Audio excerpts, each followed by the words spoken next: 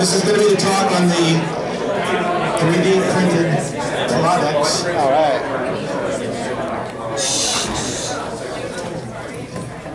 I'm excited and I'm energized to see all these faces here today. I love Liberty Forum. I have to get the winter doldrums out in February, and it will make me feel like tomorrow is a new day and I need to get something important accomplished. About 1 year ago today, sounds a little distorted, is it too loud? But 1 year ago today, maybe not today, plus or minus, this month, I decided I was going to make a 3D printer. I really wasn't interested in 3D printing, just saw it online, said, looks interesting, I could probably use it for my own purposes to make little electronic gadgets and related. About the same time I got my printer to start putting out pieces that look recognizable, I found out there was this group online called Defense Distributed, and they were releasing files for interesting devices, like this thing called the Liberator. Probably maybe saw it on the news. 3D printed weapon. By the way, I have some other little things that have been printed on my printer. The Feinstein 30-round Defense Distributed magazine, the AR-15 lower and grip. I'm going to pass these around the audience. They're perfectly safe. They haven't been. There's no parts in them, just so you can see what it's like. So at about the same time that came out, I said, I wonder if my printer is capable of doing this. I really wasn't that interested in printing guns, but I said I'm going to try it, and I knew Porkfest was coming up. And 2 days approximately and 24 hours of printing later, the parts were completed for the Liberator, for this. Wow. And I was amazed, because I couldn't believe that you could print a plastic spring that would have enough power to fire a primer, okay? But you can. And I built this nearly a year ago, and it still works fine. And it was the first Liberator made in New Hampshire. Some people say it might be the first Liberator made in the wild. And the picture was taken 2 days after the files were released, and they were put online by some other members of the Free State Project, and they gained a lot of traction really fast. And I'm thrilled to be here with this gentleman right here who is responsible for those files, a self-described crypto-anarchist who other people have called a gun nut, a genius, a patriot, and a provocateur.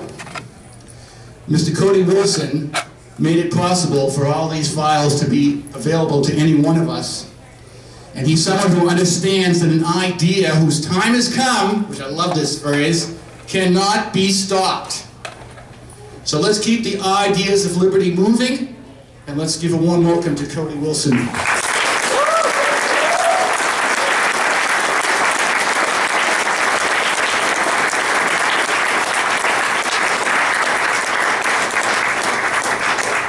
Hey guys, thanks.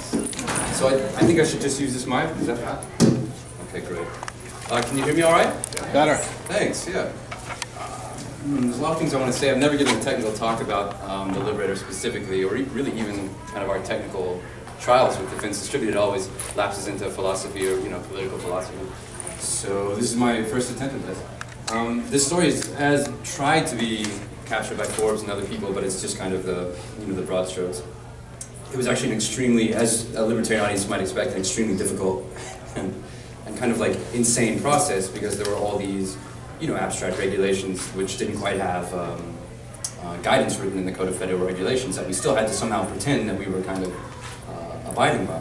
I guess the first thing to say is Defense Distributed had been prototyping the lower receiver for our AR-15 since December of 2012. We had been releasing other people's designs as well after Thingiverse.com, which is a popular repository for CAD files, had decided to kind of summarily take all these CAD files down.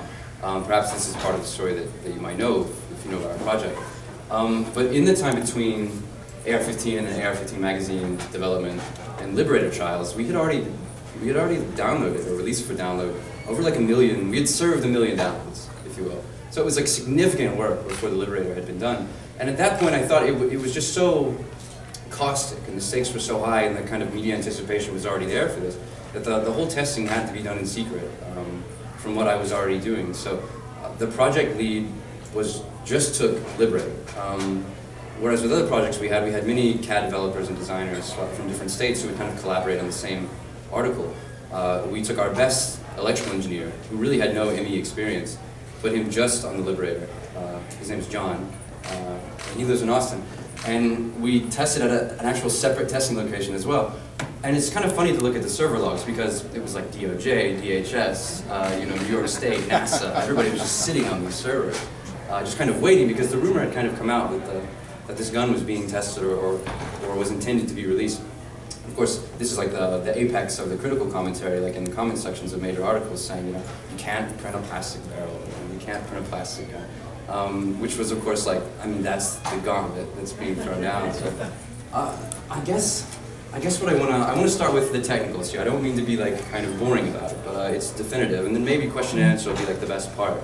And then maybe I'll say something about the name, which is overlooked or let's say conflated into some other kind of message. Any like critical remarks I'll have about the media reception or kind of the activism endemic to this process or imminent to it, I guess I'll save for my talk tomorrow, which I invite you to attend. The Liberator was actually designed in less than 3 weeks. So the very, very biggest problem, the very biggest obstacle, the reason we hadn't begun doing prototyping before the 3 weeks where we began the Liberator trials at the end of March, was because we were just so constrained by what's called the Undetectable Firearms Act, which before December of 2013 was relatively unknown, even to gunnies and to firearms people and to gunsmiths. Essentially that law says you can't even prototype, you can't manufacture, possess, transfer, make, whatever, a completely plastic gun. And the way they define it in law is actually not just completely plastic, but any gun that's ever created has to contain a certain kind of minimum amount of metal to make it satisfactorily detectable. And this is actually a very difficult standard, and the Attorney General, well, first Treasury, but then the Attorney General, were supposed to promulgate regulations assisting gun manufacturers in how to abide by this law. That never happened. And as maybe some law students know, it's rare, but it's not uncommon that you can dive through a statute and not actually find the corresponding regulations. So we kind of navigated through the maze for many months and then kind of just reached an empty room where they had forgot to fill in the blank. And this is actually common now, we're beginning to find in all these different areas. So the biggest thing that we needed to do was, we thought, just have a kind of fiction, like a legal fiction. Well, we have a license from the government to become manufacturers. And one of the sections in this law was saying that, well, a manufacturer can at least prototype a plastic gun for purposes of testing whether the gun meets the standards in the law.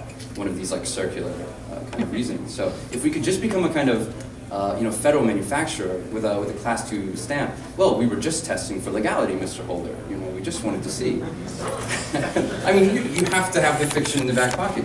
My extreme fear, this is when Greenberg and other people finally came down to the warehouse to see what we had. I was like, look, our strategy is over-compliance. We wanted to be telling them about the law by the time they had kicked in the door. I don't know if that's realistic or not, and especially the way I'm critical of other people, how they kind of bend the knee to the law. Maybe I should have been a bit more cavalier.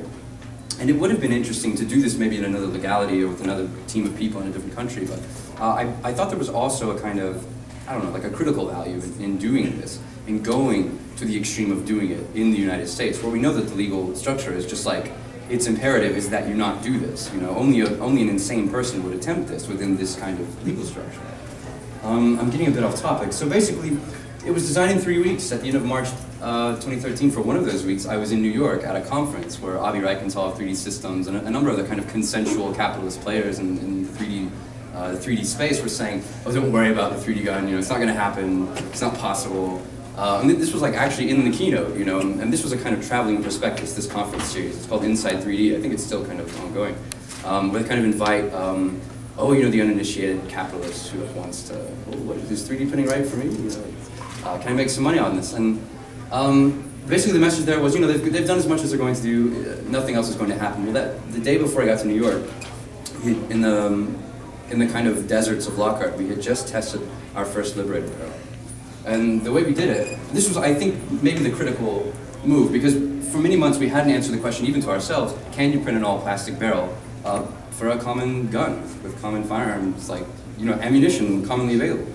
Yeah, you can make a custom cartridge, but that's not as sexy as doing something around a 22 or a 38 or 45. And that was, of course, like a very political and necessary question to ask. I mean, it's one thing to make a kind of gun in theory, but it's another thing to be like, look, I have a pistol that can shoot 380. You have 380 in your garage. You know, this makes a very necessary kind of linkage. We had registered a Remington 380 shotgun, a small one, a short barrel shotgun, as a Title II firearm some months earlier, and so we began replacing barrels on that 380 in different widths, in different kind of with different radial prints. And what we found was we thought the first strategy we thought was low chamber pressure. So we tried a 410 that the Remington 370 would shoot. Did I say 380? There's a lot of numbers. So. Anyway, the idea was like, well, low chamber pressure out, so that'll be the winning factor, and it didn't work that way. The shot, you know, the wad and the pellets and everything, they all kind of jammed up on each other, basically. This is to make it kind of the easiest to understand. There was this rush for each of the individual pellets to get out of the barrel, and the barrel exploded like a pipe bomb. One of my first memories of the Liberator barrel trials was that when we stood there and we pulled the cord, we did a remote fire. Because we were saying, yeah, no, I blew up a gun on my hand today. So one of my first memories was that barrel just fucking exploding. And you know, it's like the you'll shoot your eye out thing from the Christmas story, because I had only heard that for like a fucking year at that point, you know. And you know, it's like, the map, and I remember, you know, one of the pieces just sailing, and that was probably like my lowest point in the project, because I'm like, yes, all right, because nothing even came close to the low chamber pressure of the 410. So our next decision was, all right, it's not going to be a shot shell. It's not going to be that. So we're not going to try 12 gauge. Forget about that. We'll go to the 380. That was the only other thing we brought out that day. We had printed 2 barrels in 380 just on the off chance the 410 didn't work. That's all we had planned for that day.